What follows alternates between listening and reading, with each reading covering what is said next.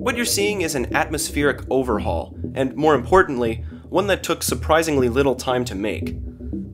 Reimagining this scene involved creating some custom shaders, C# scripts to pass data to those shaders, and finally, some strategic light placement. Let's get into the shaders first. There are two unique shaders at play here.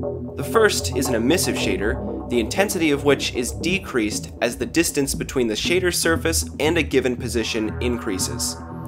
In our case, that given position is a real-time point light that's animated to move down the corridor, which gives the effect of a cool power surge. The purpose of this point light is to fake real-time global illumination that would be coming from the shader's light emission.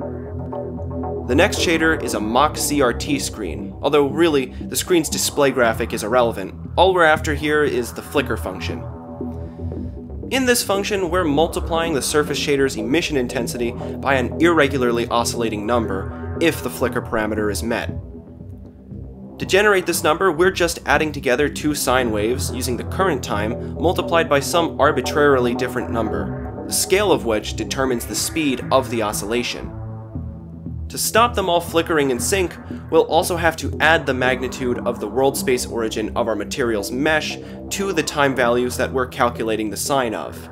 Now, given that all the screens aren't occupying the same space, they'll flicker in a neat pseudo-random kind of way. What I left out though is that we're still going to need a C# script to pass the mesh's world-space origin and to determine when we're supposed to be flickering in the first place. And this also goes for passing the position of the point light from earlier to the emissive light shader. The simplest script here only has one job. Every frame, it gets the power surge emission shader and passes it the world space position of our point light. So that's it. There's our little roundabout way of faking real-time global illumination. Our next script for the screens, however, is a little more involved. Beyond passing the origin position of each material's renderer, we also need to control when each screen begins flickering.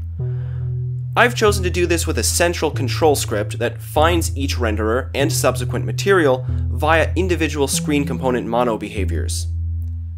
These individual components also have helper functions that can be used by the main controller. The idea here is to synchronize the screen flickering with the power surge effect. So, every quarter of a second, we're iterating through our handful of renderers, checking their distance from the point light, and setting their flicker parameter based on if that distance is less than the preset amount. Now comes the easier part. With the main indirect lighting features done, we need some spooky direct lighting to complement them. For this scene, I decided deep red lighting would nicely contrast the cooler ambient atmosphere of the ship. Because I'm targeting VR, the performance cost of real-time lights quickly adds up, which makes it ideal to minimize their usage. I ended up settling on two red spotlights placed at low angles in order to cast long shadows across the environment. To make this lighting choice plausible, I also threw together an emergency light model in Blender and placed them throughout the scene. This also implies that the spaceship's crew might have had some time to react to the power outage. With those lights in place, the spooky atmosphere really starts to come together, with just enough light to subtly guide the player in the right direction. The final scene also silently communicates that something is seriously wrong. This is definitely not just another day in the life. Thanks for watching this design video. For the code snippets that I featured in this video, you can visit my website in the description. If you want to see more of my content in the future, don't forget to subscribe to the channel.